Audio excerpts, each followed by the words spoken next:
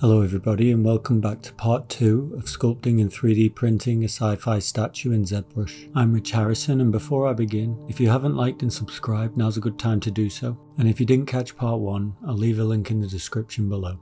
So getting stuck right into it, it's time to add the hands and feet to the blockout we made in part 1. I could continue on the same technique we used to create the blockout to create both the hands and the feet. However, I have a quicker method. Bringing up the lightbox by clicking on the lightbox button or by pressing the comma key and navigating to the tool tab, we can see an array of different assets that ship with Zbrush. In this case we're going to use Julie and extract the hands and feet for use on our own sculpt. With the select rectangle brush in lasso mode, I'll hold Ctrl or Command and Shift to cover the selected area. Holding Alt at the same time turns the selection from green to red or from isolate to hide. This will hide the selected area. Then Ctrl Shift dragging in the empty space on the canvas will invert the selection. I'll then delete the hidden body, leaving only the hands and feet. I'll then hit the Split to Parts button in the Subtool menu to separate them into their own subtools. Separating off the hands and feet mean we can insert them into our blockout. Given that we're working in symmetry, I'll simply insert the left hand and left foot, move them into position, and mirror and weld them to the other side. As is the case with some other parts of the body, hands and feet don't vary too much from person to person, so it borders on pointless sculpting them from scratch every time, especially in a studio setting where deadlines might be tight. Now we're at a checkpoint in our sculpt. It's good to take a step back and look over it as a whole. I'll make some minor adjustments to the shins and backs of the thighs before moving on to the initial pose. As I highlighted in part 1, an advantage of using the IMM sphere method of creating the blockout is it allows us to highlight and adjust specific regions of the body. This really comes into its own when posing the character, as I can highlight larger areas like the legs and rotate them at the joint and prevent any collapsing of the rotated section. This in turn saves time, as less time is needed to adjust the body after the pose has been made. At this point I have a rough pose in mind.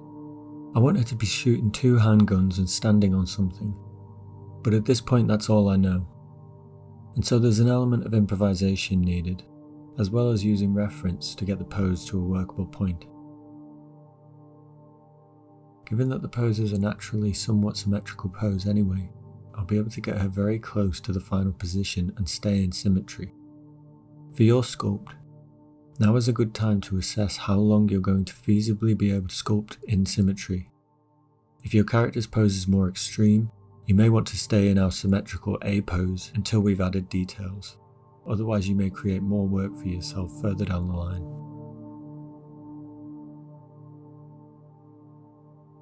I'm not yet sure what base I'm going to create for the statue. I'm going to let the character's aesthetic dictate that as more details about the narrative become clear. So blocking out a cylinder will do for now. Taking the character as a whole again, I'll now focus on silhouette and adjust what we already have to get the proportions to a finalized point before dynameshing. I want to make sure there's no empty space at the center of the model so we're not left with any cavities once we dynamesh. I'll adjust larger regions with a larger move brush, adjusting the pose as I go. I've lowered the head and lifted the shoulders to give her a more focused, determined pose. I'm happy with where it's at this point, so we're ready to dynamesh the body elements together. Now masking out everything but the head and the neck, I'll split all unmasked points to separate the head from the body. Opening up the Geometry tab in the Subtool palette, I'll set the resolution to a lower setting, 30 to 60, and hit Dynamesh. As you can see, this combines all of the IMM sphere pieces created in the blockout and reconfigures the topology evenly over the model, keeping all the polygroups intact. Yet another useful feature of the IMM method is that now we have distinct creases marking out the main muscle groups and bony landmarks. These can be used to our advantage as much or as little as we deem fit as we begin to sculpt over the top. Keeping the head, hands and feet separate means we can adjust them independently, as well as subdividing them to a higher resolution than if they were all one subtool. Starting with the head blockout now, I'm going to begin by using primarily the damn standard brush to mark out areas where features will be placed, the move brush to push and pull insets like the eye sockets and outsets like the mouth, nose and chin, and the clay brush with a square alpha to define larger areas. Here I'll mark the eye line with the damn standard to signify the central point in the head. I'll then use the standard brush with the Alt key pressed to push in the eye sockets and slightly bring out the brow. I'll then mask out a muzzle area and use a combination of the gizmo and the move brush to pull out an area for the mouth, nose and chin. Next I'll mark out the jawline using the clay brush. I'll then quite freely move around the clay until the jawline and the chin begin to resemble what I'm looking for. Let me remind you at this stage that it's important to keep your reference close to hand, especially in the early stages when building your foundations, whether that be specific subject or facial anatomy and proportion guides. Don't be afraid at this stage to experiment and add in markers with whatever brush you feel comfortable with. I use these core brushes, not because they are in any way the best, but because I've experimented and find them to be the most efficient for my practice. After blocking out the nose with the clay brush, I'll create the cavity where the mouth will be by simply masking the area, inverting the mask, and pulling the unmasked section back. I can then dynamesh to even out the topology and get rid of any stretched polygons. I know the character will be shouting, so I'll sculpt the mouth and adjust the jaw to suit this expression. Making sure to take a step back every so often to see how the head fits with the rest of the body. I'll use the same method as the mouth for the chin and utilise the unmasked area to define the shape. I'm still working at a very low dynamesh resolution, so there's less pressure to keep the model pristine. I'm quite happy exploring shape and marking the surface wherever I want, as the model is quickly smoothed out or sculpted on top of should something not work. By dragging out a couple of IMM spheres on the eye sockets, I'll create the eyes. I like to get the eyes in as early as possible, but this is a personal preference. For me, the character can't begin to be realised or recognisable as a subject until we have them in. I'll then use the clay brush to sculpt out some rough eyelids. Then I'll define the creases where the eyelids meet the brow with the damn standard. You'll see me moving over the head as a whole at this stage, making sure not to get too focused in on one specific area. I'll keep it at a distance, taking in how one feature will affect the flow of the structure, and making sure to rotate the model regularly and take it in from all angles. At this point, I'm really over-exaggerating the creases around the eyes, nose and mouth. This is because in a moment I'm going to Z remesh the head at a low subdivision level. Doing this will ensure that the Z remesh calculation will place the edge lips where we want them. Ears are another area that I very rarely sculpt from scratch every time. Instead I'll use the IMM body parts brush to drag out ears and move them where I want them. We can then dynamesh them to the head and blend them in. I'm being very rough at this stage, sketching out a general flow and exaggerating the peaks and valleys in the head's anatomical structure. I'll do this so that we have closer edge flow to what we want when it comes to Z remeshing. We could remain in dynamesh mode for the duration and continue to dynamesh at higher resolution increments, but this isn't efficient, and further down the line, you'll either run into areas where you're lacking the resolution needed, or the head's polygon count will be needlessly high. To create an improved neck shape than what I previously had, I simply pulled down an unmasked area and dynameshed to even out the topology. Now I have all the markers blocked out on the rough head shape, it's time to Z remesh. I'll make sure the ears and neck are dynameshed to the head, leaving the eyes as a separate subtool. I'll set the Z remesh resolution to 5000 polygons and hit Z remesh.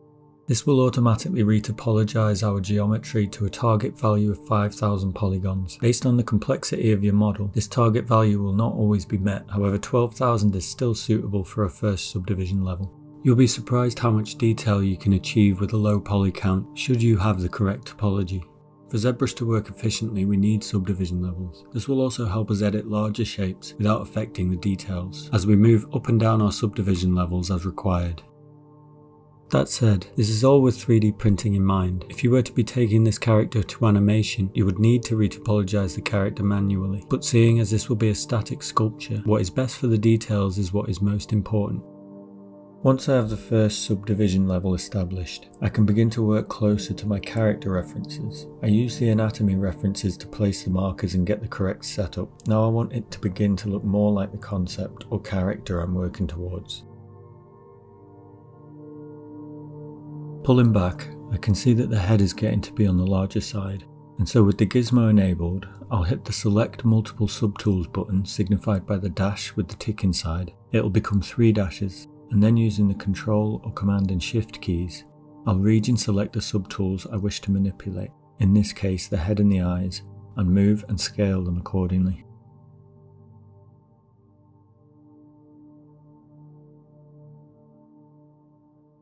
After this, I'll press Control or Command and D to subdivide the head once, so I can begin to define some of the more fleshy areas while jumping back to Subdivision Level 1 to move around the larger forms. Notice I'm still only working at Subdiv level 2 or 48,000 polys. This makes the model much easier to smooth, and so I'm adding clay very strongly and then smoothing it down once applied. This is the technique I like to adopt when finding the character at this stage, adding and smoothing to slowly build up the form. Another benefit to good edge flow is that you can topology mask regions like the edge loops around the eyes so that you can better manipulate the brow or the loops around the nose to define the nasal alveolar fold.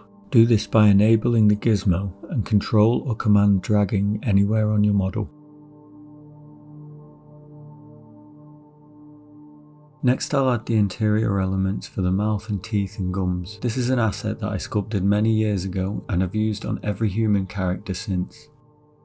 I can't stress the importance of creating your own local asset library enough. Not only will it save you time, but it will propel your proficiency forward exponentially the more you add. This can be features of the body like the mouth, eyes, hands, feet, etc. Textures, alphas, HDRI maps, props, even down to full character-based meshes. When your project inevitably grows in ambition and as a result complexity, it is unrealistic to count on sculpting everything from scratch every time. This can of course be done, and sometimes has to be, but it's important to assess every project based on the level of complexity it will demand from you. A sculpt could take weeks, even months to complete, and will require a large amount of concentration and commitment, and so any measures to prevent fatigue or loss of focus should be taken. This isn't to say that a reliance on external assets is paramount. It's important to learn how to sculpt these things so you know what the various forms look like. If you are starting out, sculpt anything and everything from scratch, but it can't hurt to export models out as OBJs for later use.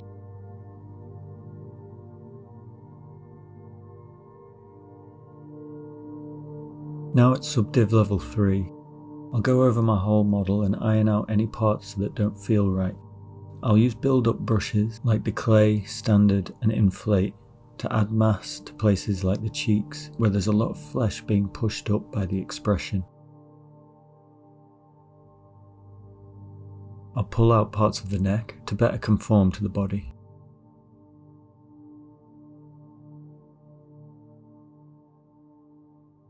Notice how much character you can draw from the sculpt with just 2 subdivision levels.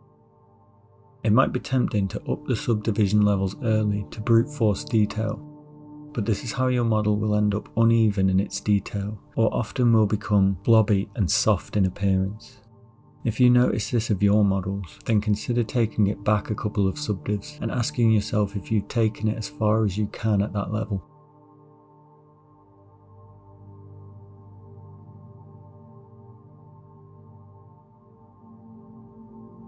Due to our earlier Z remeshing, we're only at subdivision level 3 and not even 200,000 polys, and we are able to begin defining the creases in the lips and some of the larger wrinkles.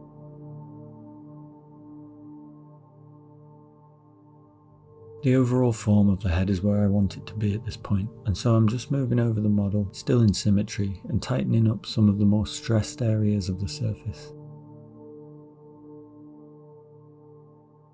It helps to keep a mirror close by, or taking pictures of your own face to use as reference for creases and wrinkles.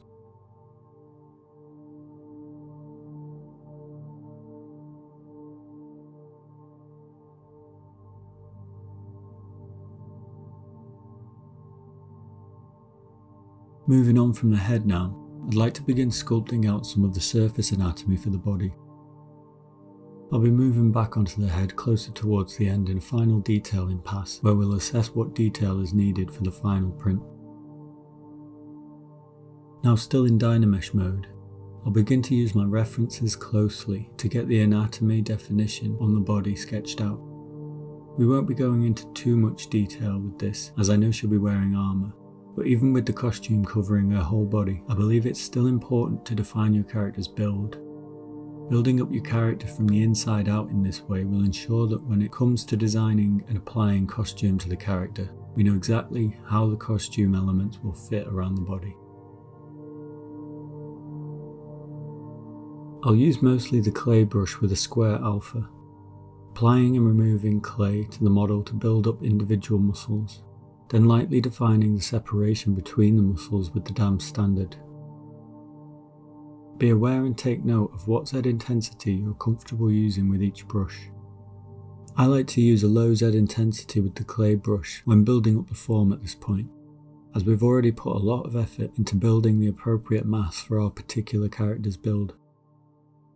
And as we are still in Dynamesh mode, I don't want to risk the body becoming warped or hard to manage by using an intensity that's too high.